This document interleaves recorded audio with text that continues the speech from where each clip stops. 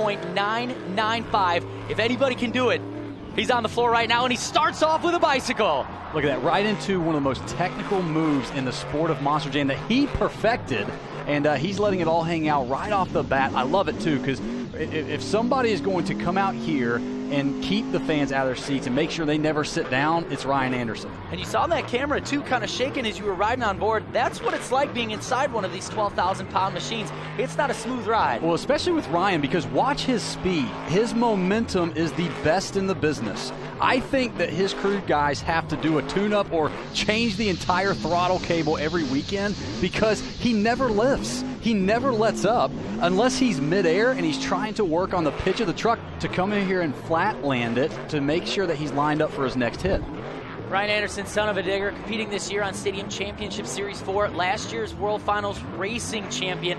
And his brother, Adam Anderson and Gravedigger, won the racing championship last night. It would be sweet victory for the Gravedigger clan if Ryan Anderson could take this freestyle championship away from Todd. To take both of those giant trophies home in North Carolina, I know Dennis Anderson himself would be super proud, and the Monster Jam community would love it as well. But right here, see, he never lifts.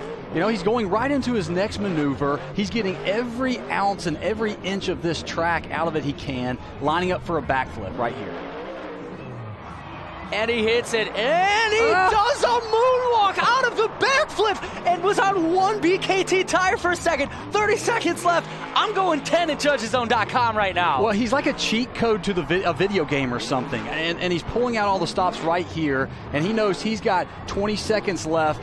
How do you top that? What's a wow moment after that where you still hear the fans yelling their guts out? Last year was his year of firsts in freestyle at Monster Jam World Finals. This year we got another first. Oh, that was so awesome, and he still floored it around the track, ragged edge Gravedigger style, and he saves it. Well, for him to end that run like that, look at it. He's not done either. He knows that these fans paid their hard-earned money to come out here and get a show, and I don't expect that this truck is either going to be on all 4 BKTs at the end or the truck's going to be broken in half. One way or the other, he's going to leave them happy. And why not hit the mutant backflip ramp one more time for good measure? Ryan Anderson, son of a digger, is screaming for that World Finals Freestyle Championship right now. He will not stop. Well, the chaos behind this is insane to me. Look at that. I don't even know what's going on right now. That was insane. A 9.182. Your freestyle champion here at Sam Boyd Stadium in Las Vegas is Ryan Anderson, son of a digger. Well, he had the technical elements. He had the wow moments. He gave the fans what they wanted to see, which is the unexpected.